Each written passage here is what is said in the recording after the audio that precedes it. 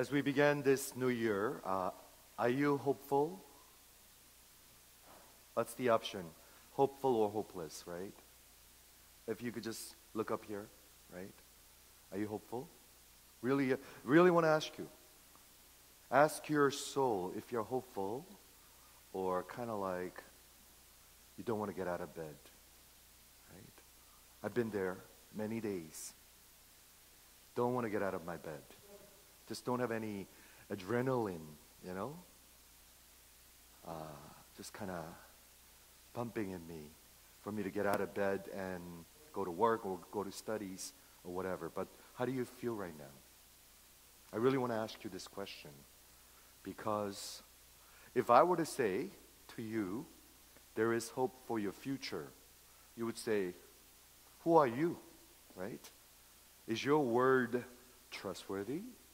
Right? Anybody could say that, but this is not just anybody, right? Jeremiah 31, verse 1 says, there is hope for your future, declares the Lord. It's not just anybody. It's different, okay? I think, if you think about it, every single one of you, without exception, the people in this world cannot live without hope. You could live without certain luxurious things, but without hope, you cannot go on. You cannot. Just think about it. And what is hope then? You know, what is hope? It is your desire and expectation of now toward the future and hoping that it'll come to fruition or fulfillment. Let me repeat that because it's really important. Hope affects you now because you can't live without it, but it is about the future. Whether what you desire will be fulfilled in the future or not. Give you example. Will I get this job? Will I get into this program? Will I get into this program? That's future, but it affects you now. If you're hopeful, you will be energetic. You'll be hopeful. We call that optimistic, right? If you are hopeless, you'll be so drained, right? So drained. Amazing thing is, hope is about the future, and it affects now. Every single one of us. It affects me, it affects you. I'm very hopeful for this year. I am. Can you tell? Right? Usually you could tell. When you look at your neighbors, you could tell whether that person is hopeful or cynical and pessimistic and downcast. Right? So I want to give this as an introduction because every single one of you will, it's just a must. You cannot live without a hope. Okay? So let's talk about hope. There's hope for your future, declares the Lord, and that's the verse that Lord gave to this church. In fact, to his people thousands of years ago. To his people. Not just anybody. To his people. Okay? And I put a second title. Okay? And I ask you to look at it. Born Again, Living Hope. Okay? Which kind of implies that not born again, pretty much not hopeful. Okay? That's the biblical position. Okay? That's the biblical position. Okay? So the first question I would like to ask you is what psalmist asked. Not the latter half of the verse, but the first half of the verse. It says, so, where do I put my hope? Where do you put your hope? Okay? Where do you put your hope? You all do. Every single one of us. We talked about this last week as well. Your heart and my heart, it's like an idle factory. It'll not stay idle. It'll continue to work, continue to suck up things like a vacuum cleaner with a powerful engine, and you try to fill your heart. Don't you do that? You do that, right? That's why you want things. And you want the better things, or you want the best things. Not just one, not just two, but as many as you can. But amazing thing is, it doesn't matter how many things you get, you cannot fill your heart. You know why? Because your heart, the capacity is infinite. God has set eternity in the hearts of men. You will not be satisfied with bags, electronics. It will not. Not even a husband. Not even a husband. Okay? That's just the way it is. So where do I put my hope? Can I just ask you, where do you put your hope? Okay? Because you do. You do. You all. That's by nature, instinct. You put your hope on something or someone. Okay? I could give you some options, but Bible, did I say Bible? Bible gives you two main options. Okay? One is humanistic origin, whatever you could accomplish. Your effort, your business, your degree, your strength, your horse. We're going to look at that in the verse.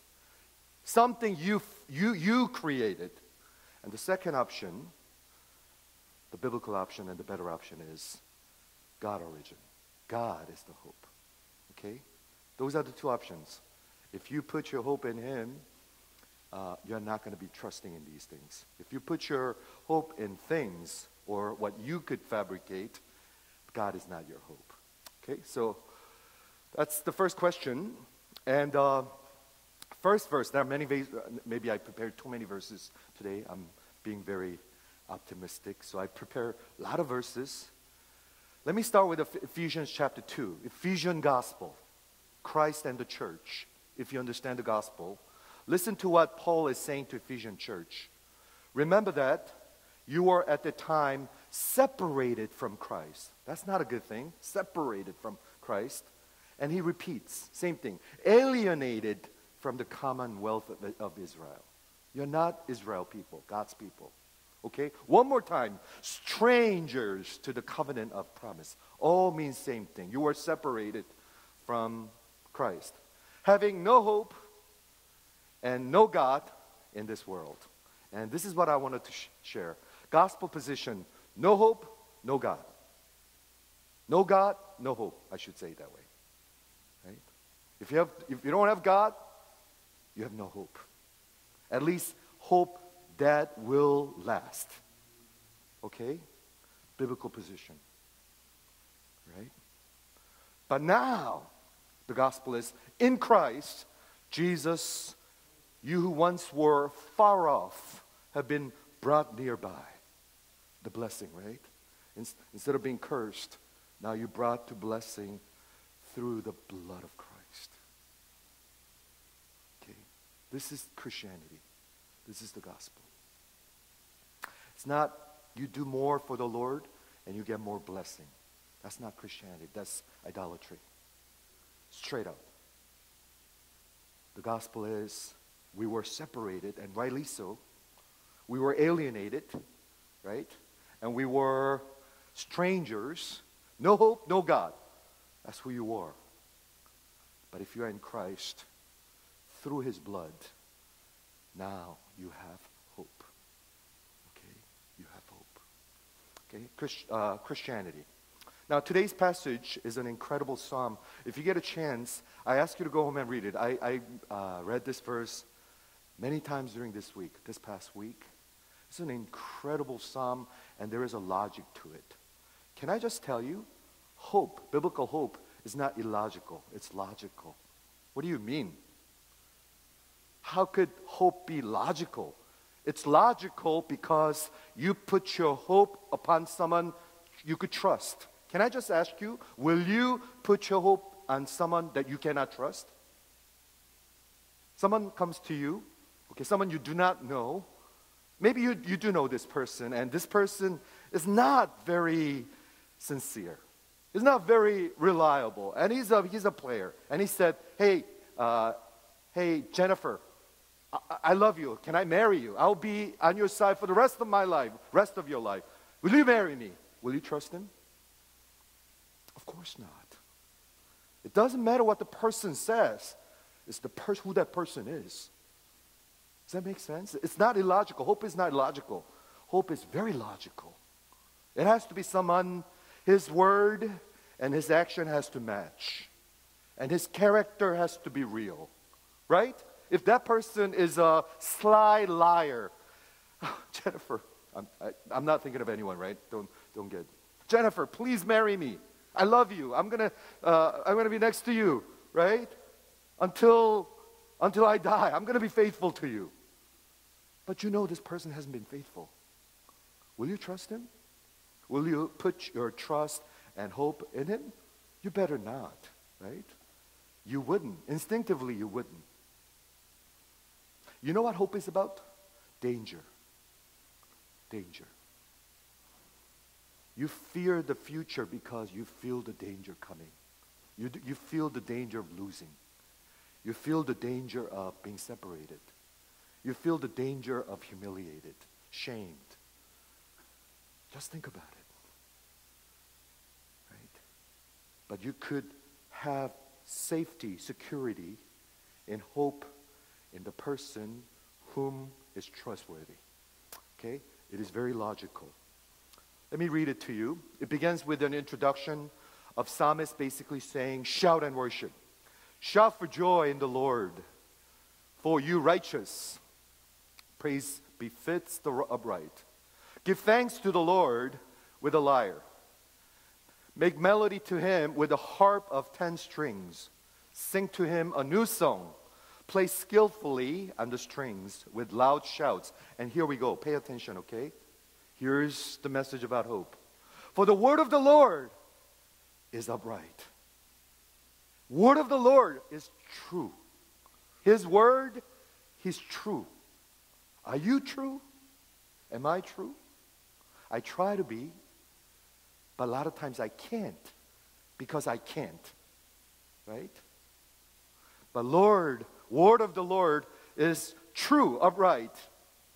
And his work is done in faithfulness. Remember? It has to be not just the word, it has to be the action. But his word and his action is faithful. He's consistent. Are you consistent? Am I consistent? A lot of times we're not. But he is. In fact, so much so that Bible calls him, he's saying yesterday, today, and forever. Immutable, immutability, unchanging nature of God. That's why you could trust him and not worry about it. Oh, maybe he will respond this way. Maybe he'll respond the other way. Then you can't really put your trust in him. But God is upright and he's faithful. Very logical if you think about it. It does not stop there, right? What if that person is a bad person, right? And he speaks about the character of God. God, the Lord, he loves righteousness and justice. How do you like that? He loves righteousness and justice. He's not a sly God for his own interest. He will abuse you and manipulate you and just disown you. He's righteous and justice. Not only that, there's one more great quality. It doesn't matter how powerful he is. It doesn't matter what he says. It doesn't matter what his track records are. But what is his relationship with you? If he doesn't care for you, it doesn't mean anything. But look at this. The earth is full of steadfast love of the Lord. Not only he loves justice, but he's full of mercy. Great mercy. Isn't that great? People, listen to me. If you want your heart to be changed, you need to know this God. If you want any hope in your marriage, you need to understand this God.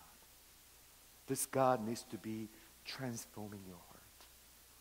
And that's exactly what he wants to do. His word and his action and his character, they all come together. Very, very logical. And then he explains why you could put your hope in him.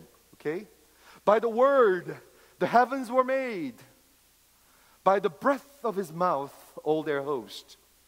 He gathers the waters of the sea as a heap, and he put deep in the storehouse. What is he saying?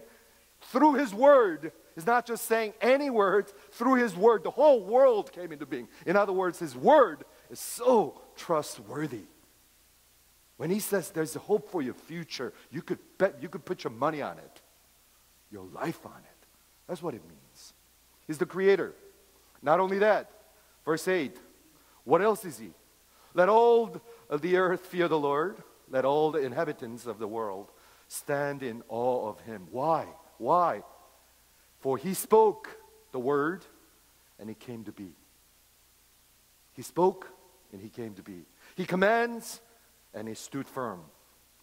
And the second quality, and that Lord brings counsel of the nations. Russia, United States of America, China, the counsel of the nations, plans, purpose, hidden purposes. We all have that. And what does it say? He will bring counsel of the nations to nothing. Okay? And he frustrates the plans of the people. On the other hand, the counsel of the Lord stands forever. Do you hear it, people? Is this person worthy to put your trust and hope? That's what the scripture is speaking to you. Is this person worthy? Come on, be logical. Okay, wake up. Be logical. It's not illogical.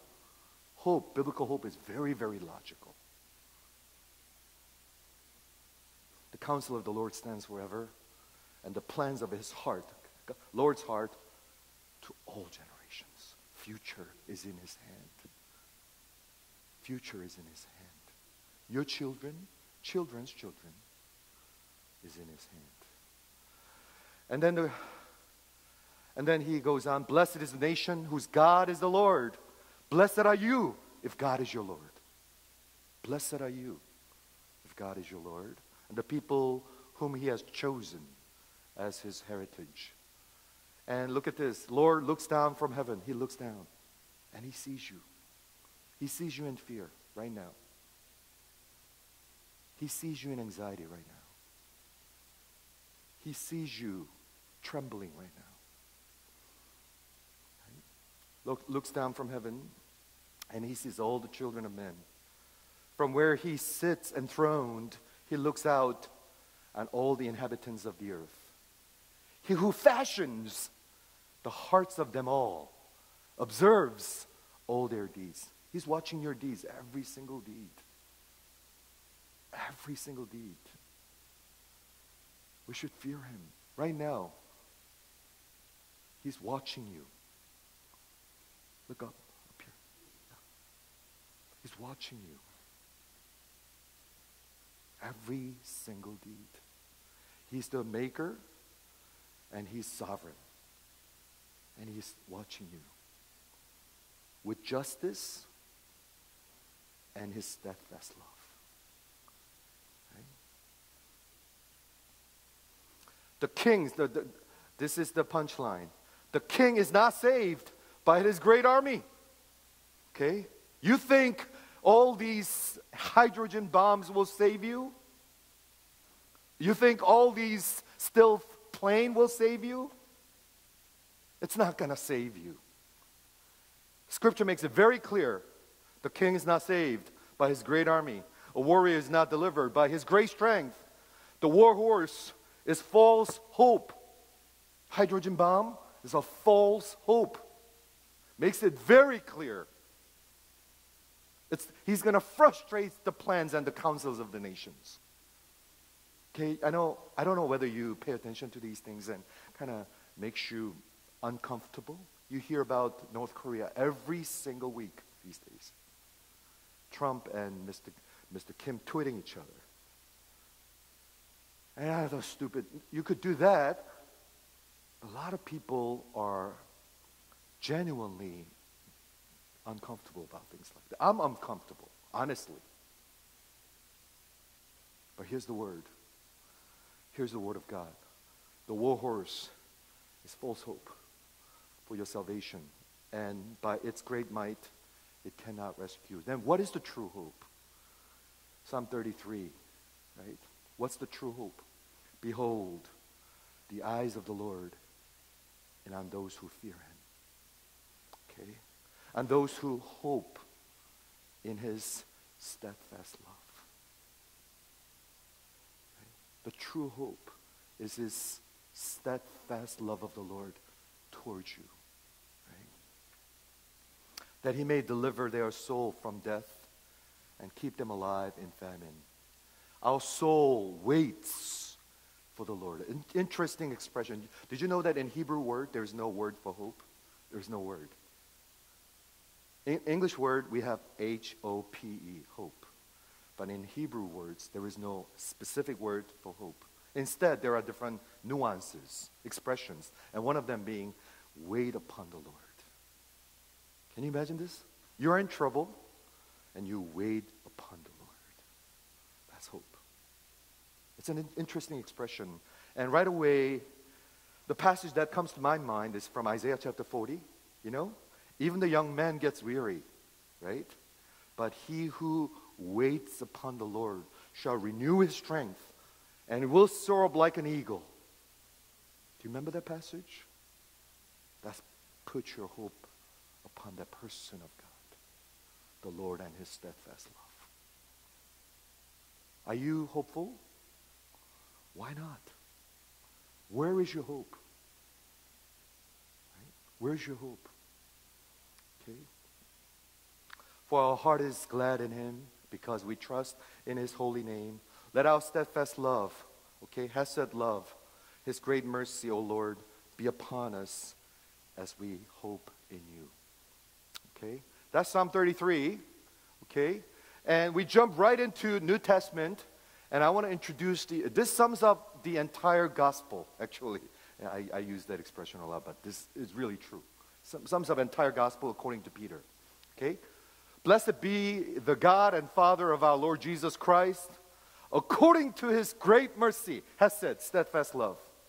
According to His great mercy, He has caused us to be born again into a living hope through the resurrection of Jesus Christ from the dead to an inheritance that is imperishable, undefiled, unfading, kept in heaven for you. This is loaded. Can I just explain this? Okay? If you could just stay with me. Everything is according to His counsel, according to His great mercy, His hesed, steadfast love, loving kindness. Okay? He caused you, in other words, it's His work, to be born again.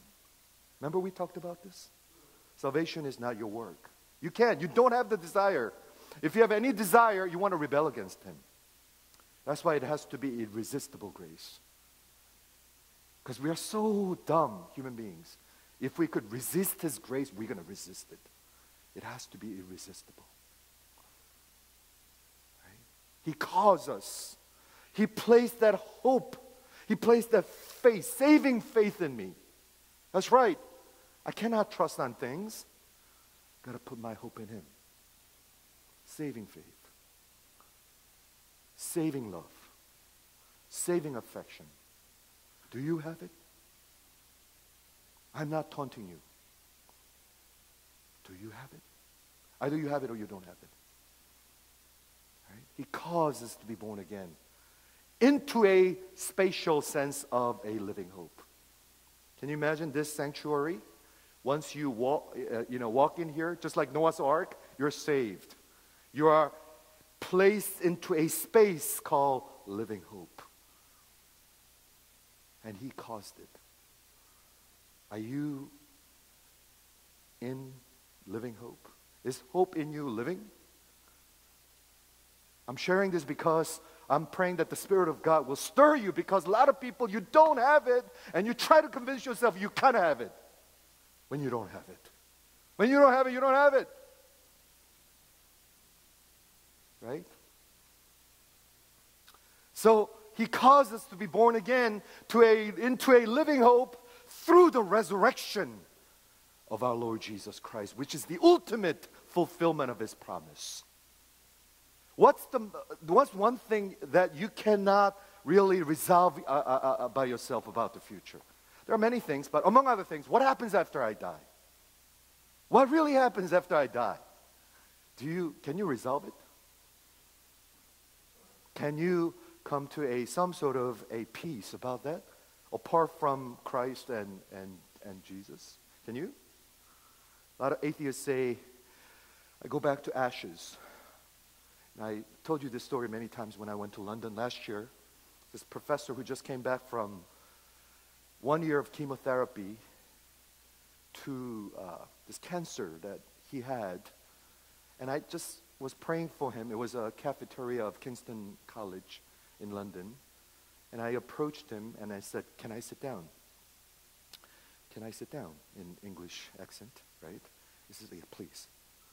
And then I began to talk to him and he knew who I was. Right away he said, he was kind of courteous.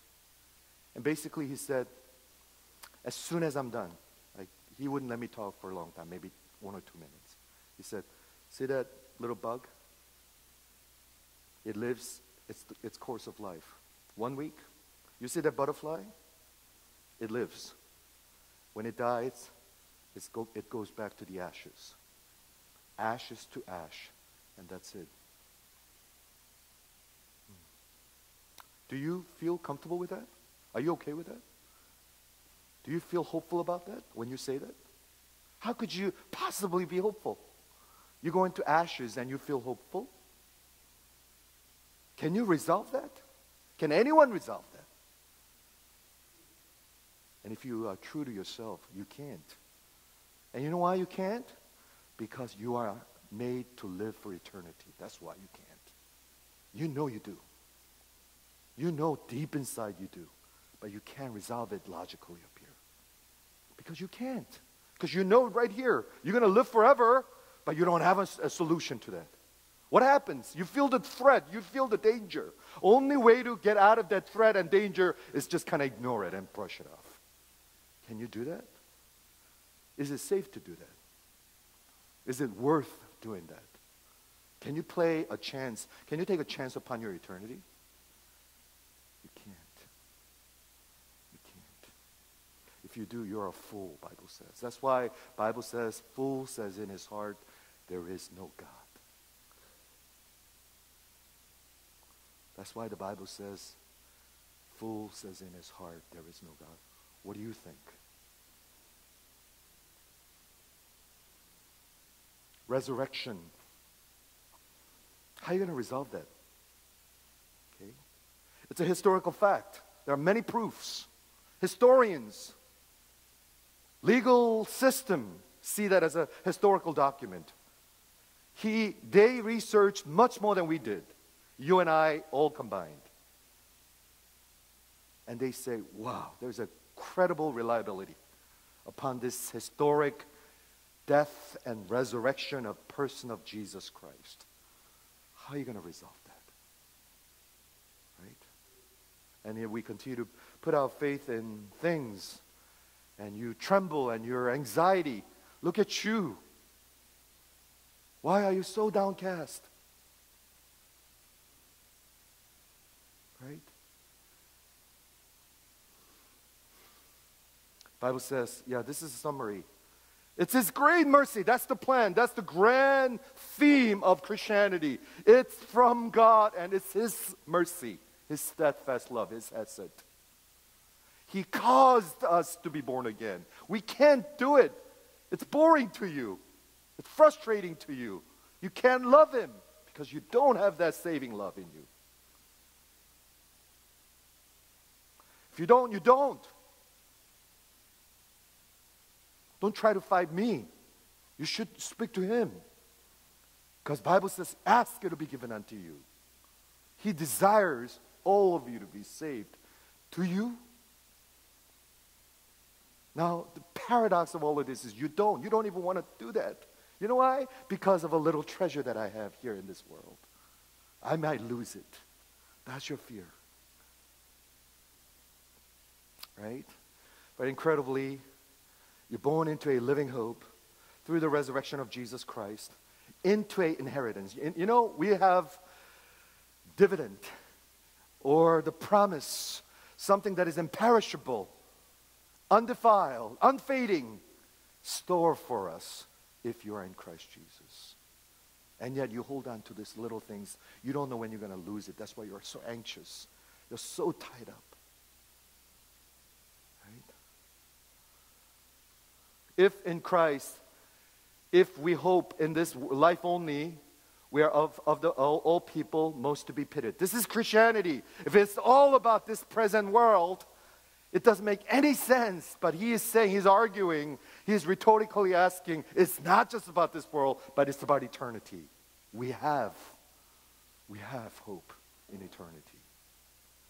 Right? I'm going to skip some of these because I think I prepared too much. Okay?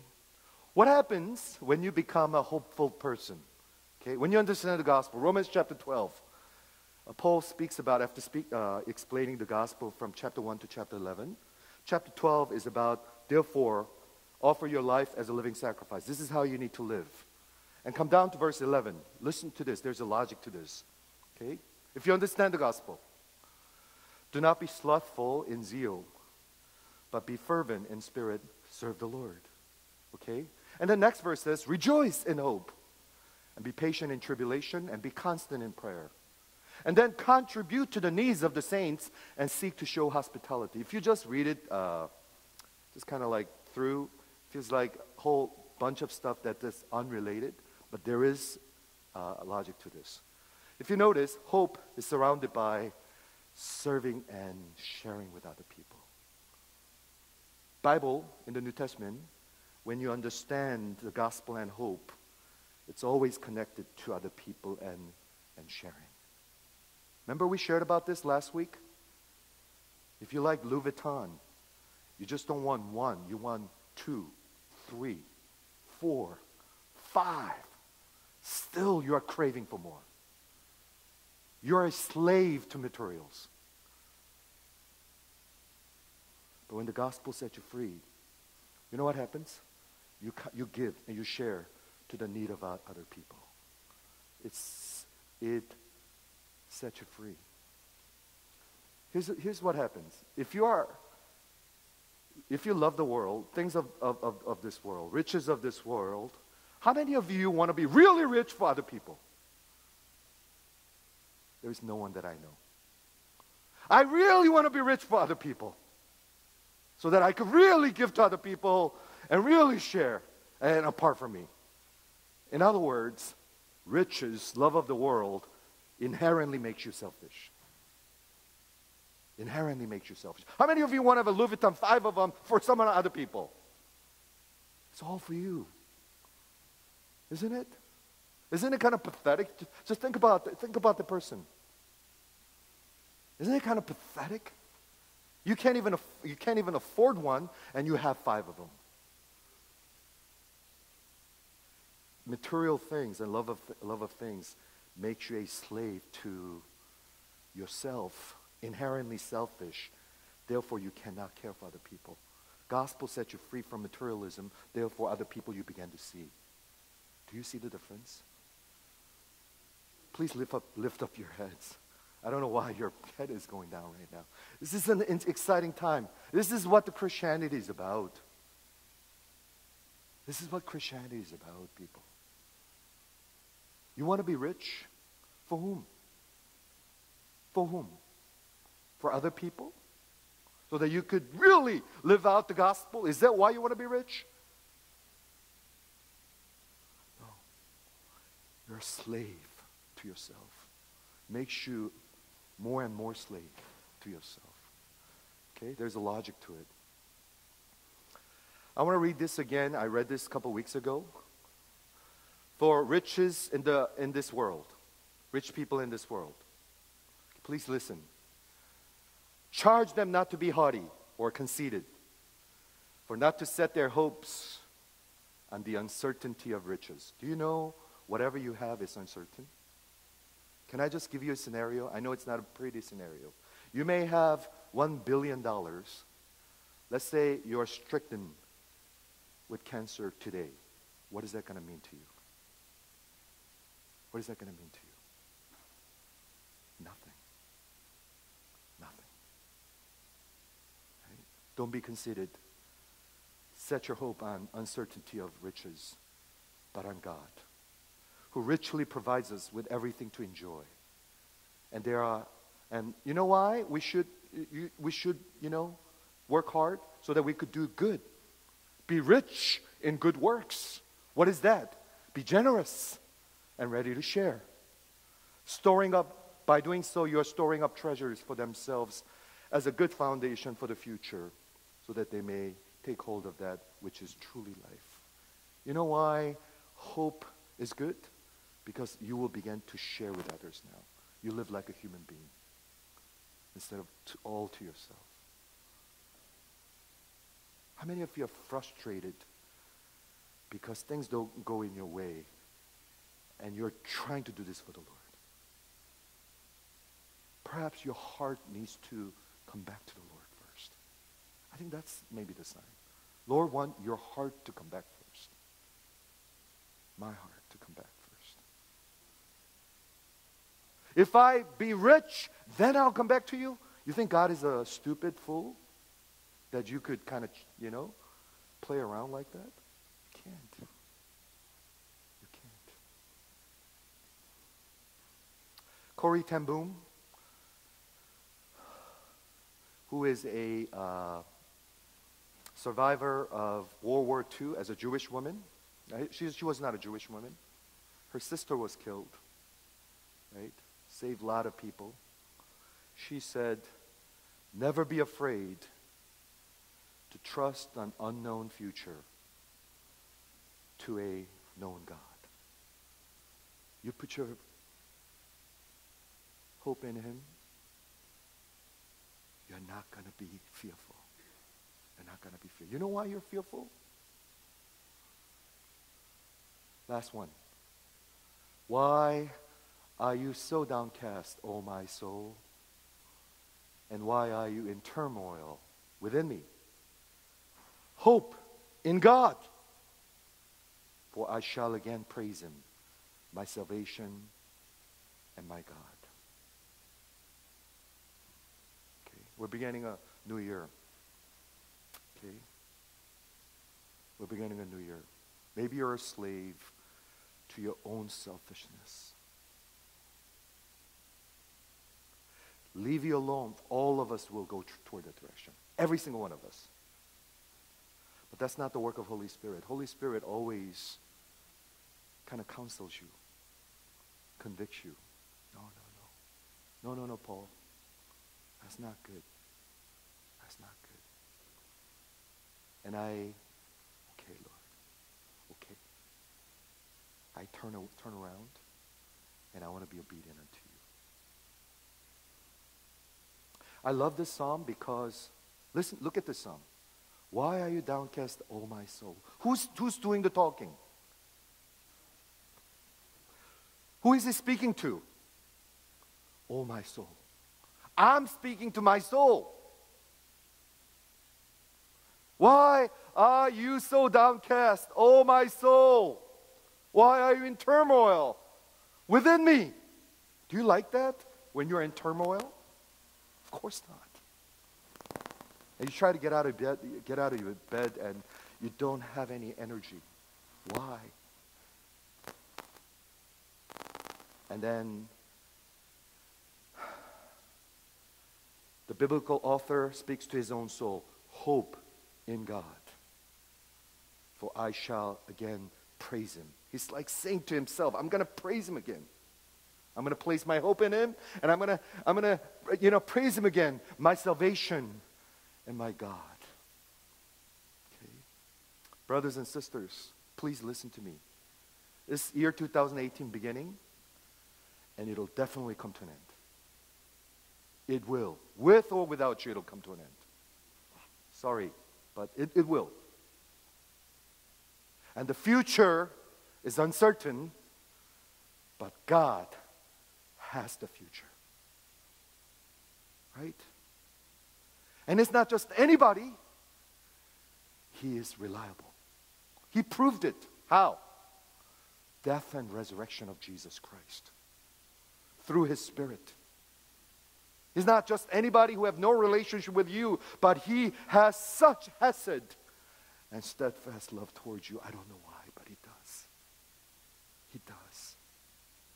And that's my hope. That's what I bank on. You know why I'm so confident this year? If you see any confidence in me, not because we're doing so much No, no, not that. Because God put that hope in me. Something that I cannot fabricate. Okay? No God, no hope. But in Christ, He brought you near. Okay? If you continue to love the world, inherent selfishness will follow, right? And you are blind to everyone else. But if you see the gospel according to His great mercy, He causes you to be born again into a living hope, into a imperishable, undefiled, unfading inheritance. You will begin to look others and begin to share and give. And we live like God's people. Okay? Let's pray.